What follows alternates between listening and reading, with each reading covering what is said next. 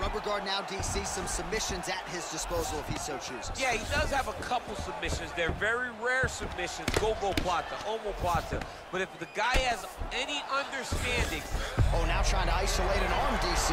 He needs to move his hips back to cover. He cannot allow him on that angle. He's gonna attack armbar here.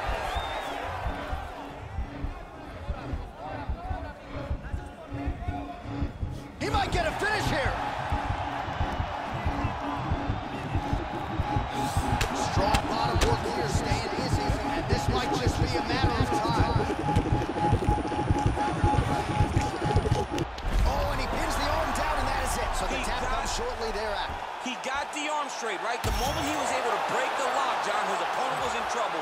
Hip pressure up, opponent had to tap. And he tapped, and he lives to fight.